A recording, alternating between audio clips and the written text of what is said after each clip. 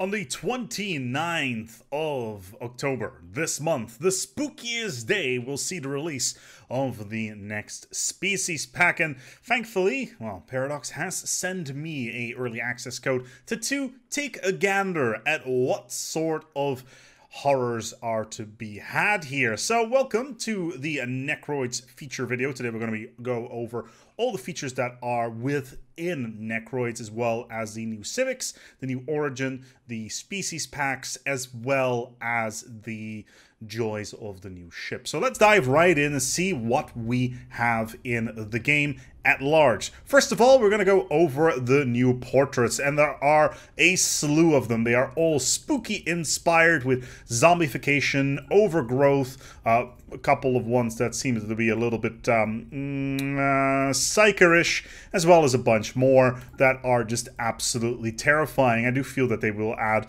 a nice amount of flavor. This one in particular does remind me of something with pauldrons and skulls, etc. But there is a lot of new stuff to be had here that I am definitely looking forward to, including this one. Let's just get all the Jeff memes out of our way immediately, because, well, Jeff meme is a little bit forced, so let's just get that done.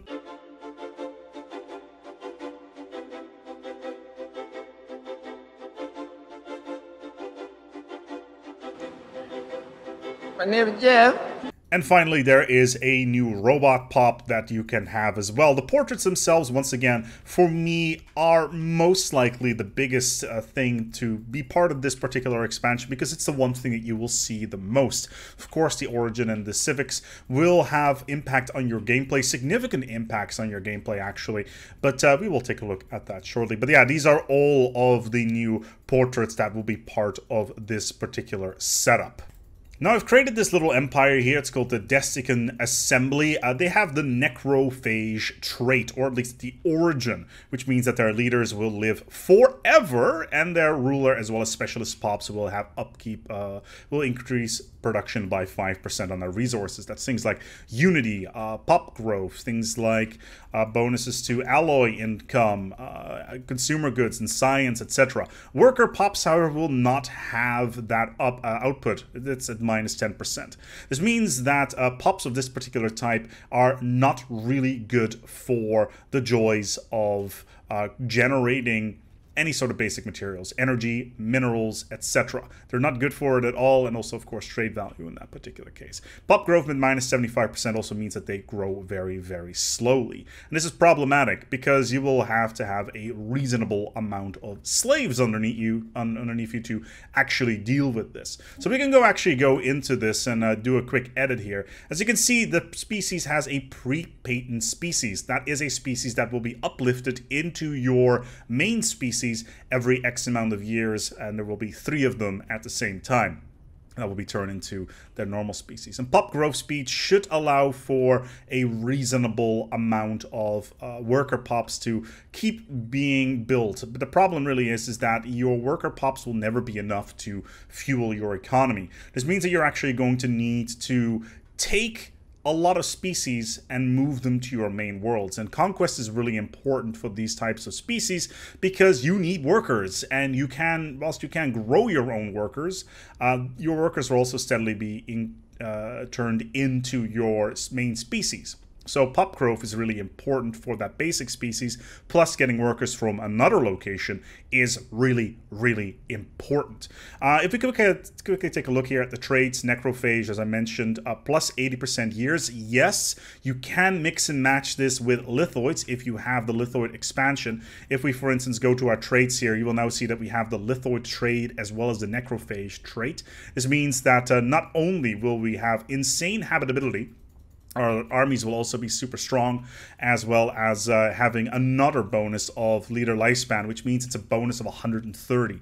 These pops will live over 200 years, which is absolutely insane. In addition, we can also add the joys of the special traits here. So we can, for instance, say remove intelligent if we want to, but we don't really want to. We want to always get motes for alloy production. And then we have ourselves an absolutely overpowered species that will slowly grow due to our workers being turned into them. This is exceptionally powerful, and you do not want to underestimate this. Lithoid and Necrophage combined is super, super good. Now, one thing about the pre-patent species is that they always are based on a primary species. That means in this particular case, they will always have certain traits attached to them. So we can just say, hey, we want to make our species agrarian. Sure, that's fine. But as soon after a certain time, they will be turned into their special lithoid variants over here. And that makes necrophages incredibly potent because, you know, you can just generate insane amounts of resources with these guys, which is so, so good. Can go even further. What we can also do is we can turn the base species into lithoids and say, hey, our base species is now lithoid as well, and then give them the other bonus. Let's say the exotic gas bonus for tech. That means we now have 2 species of lithoids living on a planet, which is crazy, crazy good. Sure, they won't grow particularly quickly, but there's a couple of things that come into play here that makes this style of play more interesting. Let's put it that way. So what we can do here, and we'll talk about that later, there's a couple other things like name and class. It's not really important within the grand scheme of things. City appearance, there's a new city model here, which is the Necroid city. It's all black and spiry and stuff. Origin, we've already spoken about. It is, of course, the Necrophage. Governing and ethics for this is basically the same, except there is a couple of ethics being added. We will touch upon those separately, but one thing that we can select here is reanimated armies. For those of you who have been with the channel for a long time, I don't really care about armies. Reanimated armies to me is not really all that interesting, but still it's a nice little bonus to have if this is something that you like. And of course it allows you to build the Dread Encampment, which replaces the Military Academy. However, Mining Guilds is usually good because if you want to play lithoids in this particular case, of course, only if you have the expansion. And Diplocore, which is going to be important because you want to have migration agreements with others. Advisor voice, we have a brand new Necroid advisor voice. Death comes for first-time user setup initialized. Death comes for all sapients in the end. But no one said it couldn't be led a merry chase. There you go. It's a brand new announcer that is part of the game. Empire name is pretty standard. Ship appearance is also brand new. We got a brand new Necroid ship design that is part of the set. It looks pretty good. It's definitely different from all the other ship designs, although it does kind of remind me of humanoids. But it's very pointy. Let's put it that way. Overall, it's quite good.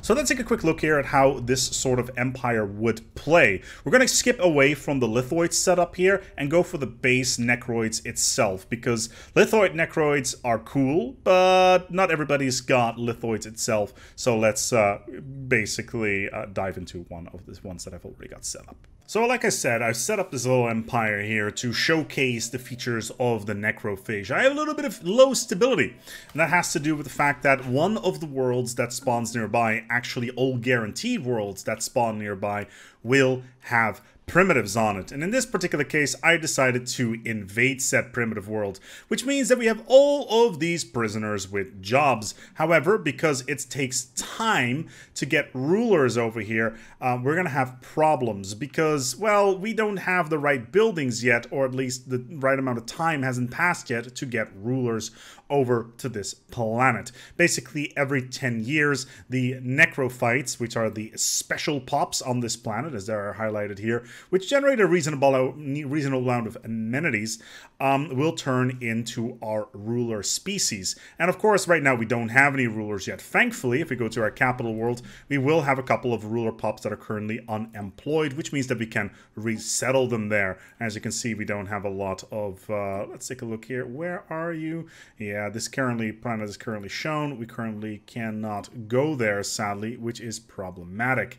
So yeah, basically, when it comes to these sort of planets that you invade earlier on, is it a good idea to actually invade them? No, it is not, because it's one of the main ways that you are going to get your pops in the early game. And a good way of actually getting those pops is by abducting them and then bringing them back to your capital world, and then later on invade the world, because every single time you take one of these planets, it means that, well, you have all of your buildings wiped clean, and you may not have the resources to build up one of these planets. So actually abducting these pops may be a good idea to fasten up your economy on your capital world.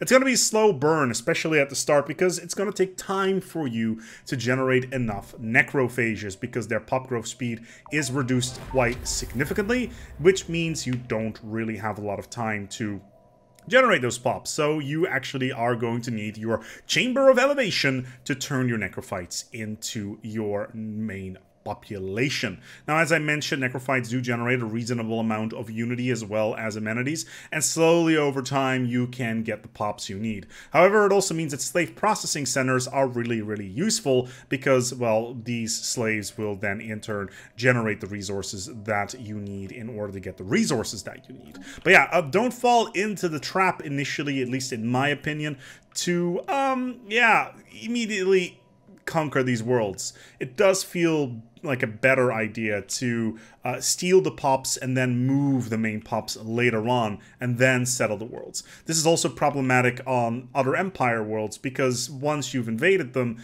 you will have a massive population of slaves and no specialists or rulers to stop any uprisings, and you want to avoid that. So having a nice large pool of your main species on all of your worlds, at least your initial worlds, is a really good idea. This also means that you will need a reasonable amount of energy income in order to move those pops around, and that's really important. In addition, what do necrophages do as well? Well, we've got our necrophage here, and every 12 pops will be a secondary pre-patent species that will turn into the main species over time.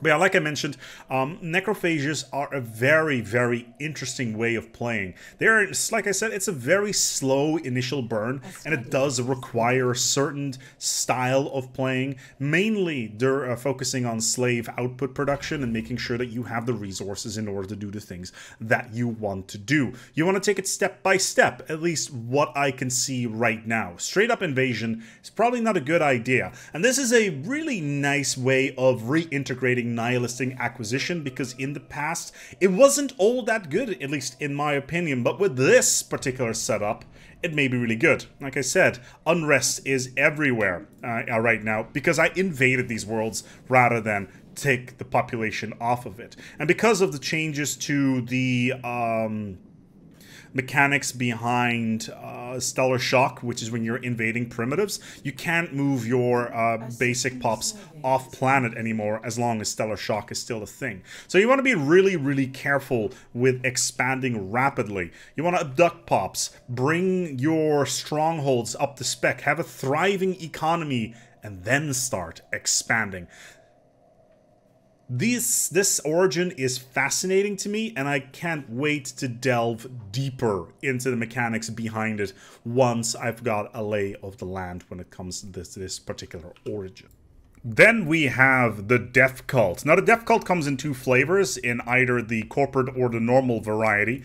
Basically, Death Cults come with, you know, you need to be Fanatic Spiritualist or Normal Spiritualist for it, which makes perfect sense. You can't be a Fanatic Purifier, you can't be Inward Perfectionist or Ancient Preservers. Still no idea what the Ancient Preserver civic actually is, because it's nowhere on the list. I actually find it kind of weird, but still. We can also not be necrophages, so those two actually don't really mix and match. You can build a sacrificial temple, which is cool, and you have death priests that turn consumer goods into unity, and basically you have these special mortal initiates who will turn consumer goods into research, and then basically if you have enough initiates, you can use sacrifice edicts, which basically means that your initiates are sacrificed, and you get bonuses for it, which is awesome. On top of that, you can mix and match this with, say, memorial lists, where you can build the Sanctuary of Repose, where it basically means that you have certain galactic memorials, which is really cool. It increases stability because you have these Sanctuaries of Repose, which is really nice. And on top of that, increases government ethics attractions, as long as you've got Tomb Worlds and Relic Worlds. Now, on top of that, you've got Death Chroniclers, who turn consumer goods into Unity and Society research. This is actually really cool in combination of a couple of origins.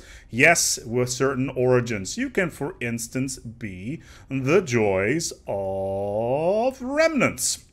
You start off as a relic world, or mechanist, post-apocalyptic even, where you start on a tomb world where you get certain bonuses, which is really nice. So what we're going to do here, we're actually going to start out as a remnant and try this out for a little bit and then see how it all rolls. Trait-wise, it doesn't really matter as long as, of course, you've got enough initiates. So being able to very quickly to breed is usually a good idea because you want to get those bonuses. Plus you're spiritualists, so you're going to have enough unity to throw a brick at. Yes, it's like throwing a brick at a broadside of a barn. That's how much unity you will have. So let's go and try this out. So I've set up this little empire here, and it has all the bells and whistles when it comes to having both the wonders of memorial lists and Death Cult. Now, Death Cult, as I mentioned, you can now build the sacrificial temple, and then on top of that, the memorial list will give you bonuses to consumer goods, well, not consumer goods, but Unity and Society research. There's one small problem with this, and that is that this type of civilization will drain your consumer goods like nothing else. Make sure that you have quite a lot of consumer buildings up and running, otherwise you're going to run into problems. You could, of course, always trade on the galactic market for consumer goods on a month-by-month basis, but still, the cost of consumer goods is pretty high. Now, the cool thing is, if we go to our capital world here, I've started off with the Ruins Relic World start that is part of Federations, and of course, I immediately build myself a Sanctuary of Repose.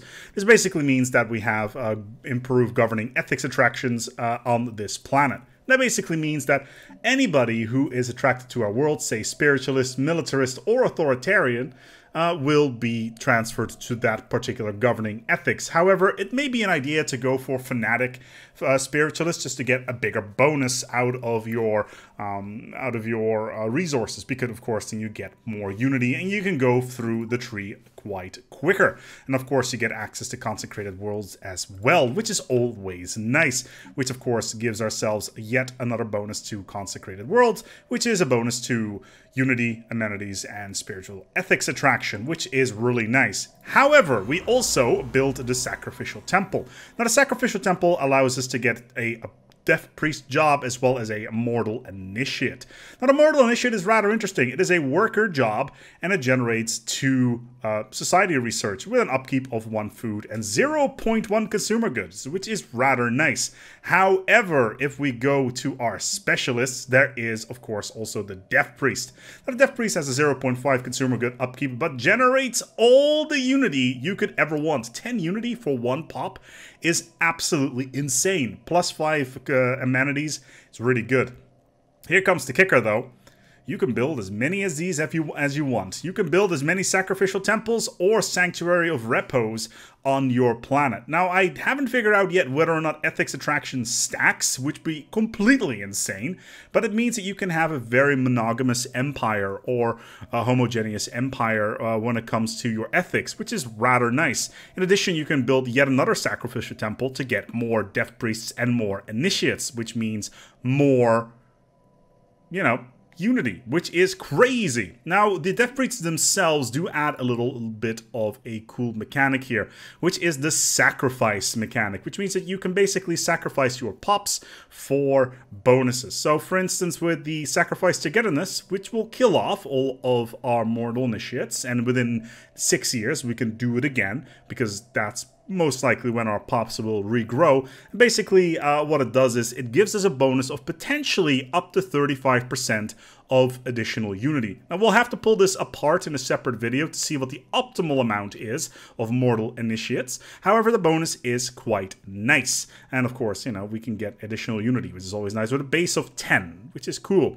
Harmony gives us additional happiness, up to 50% in total, which is huge, with a base of 10. And the bounty gives us a potential up to 30% mineral and energy output with a base of 5, which is really nice. You know, and all of these give a pop growth speed bonus.